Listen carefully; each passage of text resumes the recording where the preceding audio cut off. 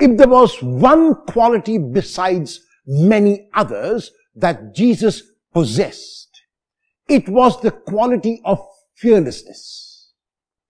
In the Gospel of today, we read how he is told that Herod wants to kill him. Herod was the tetrarch at the time of Jesus and was named Herod Antipas. He was a person who was threatened both by John the Baptist, who proclaimed that Jesus would come, and by Jesus himself, whom Herod regarded as the reincarnation of John the Baptist. And so Herod wants to kill Jesus like he killed John before him. Herod had John beheaded because John had complained to Herod about his kind of life. He had challenged him to live a virtuous life. He had challenged him to live a life close to God. He had challenged him to live a life in which he did not oppress but loved the people under his charge.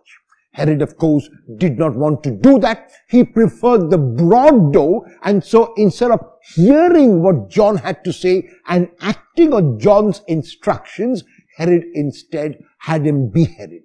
And now Jesus was saying something very similar and even beyond what John the Baptist was saying, and Herod could not bear that, could not hear that, could not accept that. And so Herod wants to kill Jesus, and Jesus is told about this threat. However, Jesus will not be cowed down by threats. Jesus will not be put under by any individual, because Jesus knows who he is and what he stands for. Jesus was the truth, contained the truth, and communicated the truth, and the truth he knew would always prevail.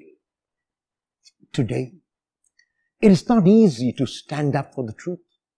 It's not easy to go against the majority.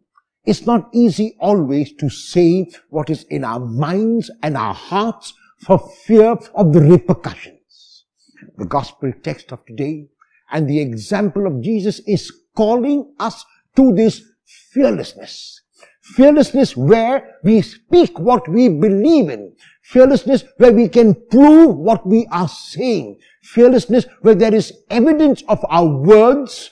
Fearlessness where we let go of everything, knowing that humans can hardly hurt us when God is in charge.